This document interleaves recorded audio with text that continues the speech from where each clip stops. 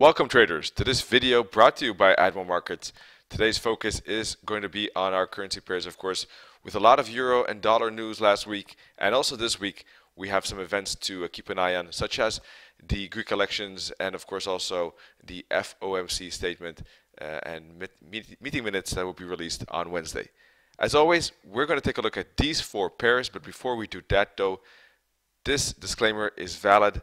Please be aware that this video is not intended for everyone. To find out if it is, please visit admiralmarketsglobal.com, select your country of residence, and contact an appropriate entity.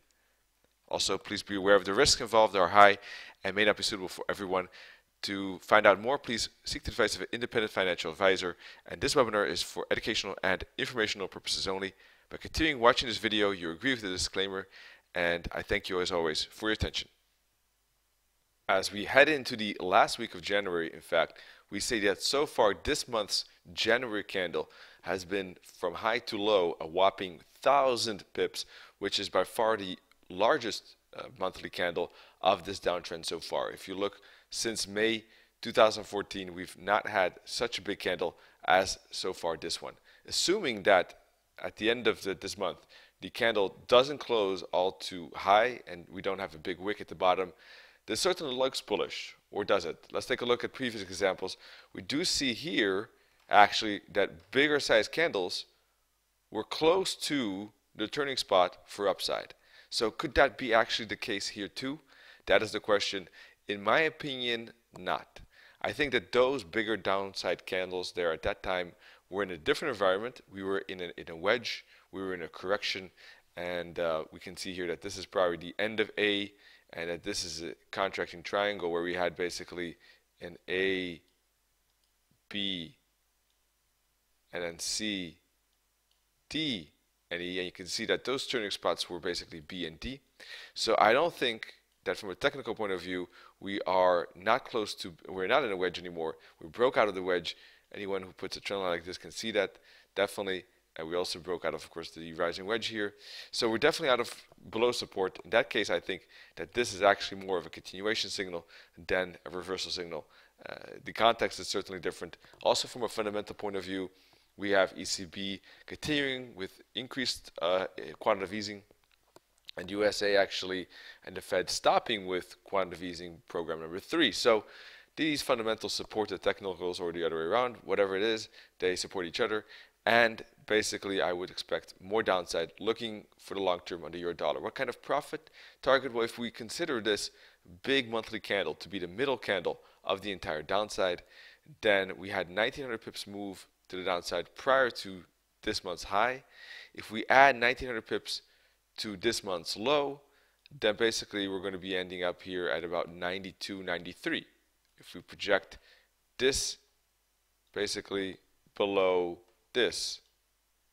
All right, so that could be the target, 92. Well, if we put a fib from here to here, we can see that a more maybe modest target is the parity level at about 1, or of course parity is at 1, excuse me, at the minus 618. I mean, the minus 618 target is more modest 1 than the 92. It's closer, of course. So I think anywhere between 0.9 and 1 parity could be the target for this massive downtrend in the long term.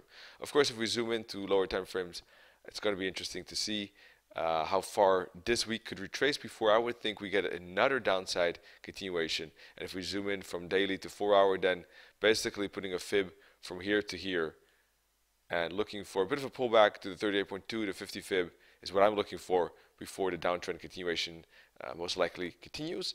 And I'll be looking for candlestick patterns at these fibs for euro dollar shorts. Now, before we continue with the other pairs, please be aware of the great webinars we have lined up here at Admiral Markets. Today, weekly FX recap with Nenet, and on Wednesday, Tanantala is going to take a look at advanced patterns, and then we have Tuesday, Wednesday, the usual trading labs, and then Thursday, we're going to take a look at exotic patterns. So great lineup. Hope to see you in all of these webinars. Now, looking at the pound dollar, basically the long-term picture here, quite similar. There is one difference I'll show you in a second. But first of all, let's zoom into the 1 hour chart, and you can see a very good break of the support trend line there in orange, and we can see prices now at the moment consolidating. I like the consolidation. You can see it's a bit of a triangle or wedge at the moment. And if it spikes up to the 38.2 or the 50 fib, I would be equally interested, especially the 50, where it's basically a hook back to the same broken trend line already. We're definitely interesting to look for candlestick patterns at that particular level. If we then zoom out, you can see that basically the big consolidation was broken here, and price is now maybe hooking back to that broken consolidation for further downside. One of the differences that I want to show you, in fact, and that's a bit difficult to see, let me take off this fib, with the euro dollar is that pound dollar, although moving to the downside almost equally fast, does have a difference in that there is a support level, a monthly bottom at 148. So that is something, of course, to be cautious of. Price could seriously halt at that level and perhaps even bounce. Despite the fact that the monthly chart looks, and especially the monthly candle, I should say, looks very bearish, and it's just as bearish as the euro dollar, just a bit smaller though, 650 pips approximately this month. Still very strong, the strongest of all that downside so far. It is approaching a bottom that I want to be careful of. Moving on to the dollar yen, one of the differences here with the euro dollar and the dollar yen is the fact that the dollar is gaining a lot of strength against the euro, also quite a lot against the pound, but not against the yen. The dollar and the yen are in that regard kind of equal to each other here, because we're seeing a contracting wedge probably being built as we speak. If we take a look at the resistance spots like this and then at the support spots like this, you can see that we're making lower highs and higher lows, and we're not breaking to any of the sides. So price is going sideways basically, right? It's not breaking to the upside, it's not going to the downside. And well, it's taking quite a while. It could take even longer perhaps. I'll have to keep an eye on these trend lines. For the moment, this consolidation is not that interesting for me to trade, but if it does break to the upside, I would be interested in the bullish breakout. And as long as it stays in this triangle, it doesn't seem that appealing. Last but not least, the Aussie versus the US dollar. Basically here, again, a downtrend as well.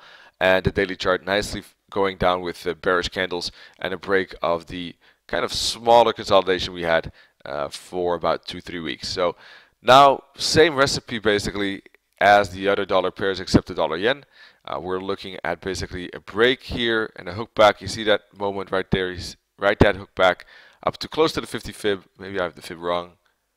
Yeah, no, still close to the 50 fib, and a fall right down to the -1,000 target. So I'm going to move that fib and use this swing high, swing low, right? Look for the same pattern. The other, of course, potential there, possibility is that price makes a bear flag. In that case, it might not get all too high in the correction, and if it then breaks that bear flag, I would be interested in shorting the break of the chart pattern as well.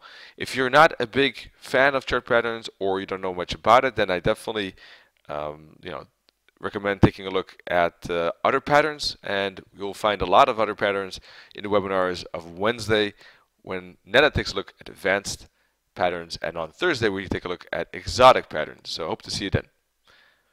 And that wraps up the video here of today, the 26th of January.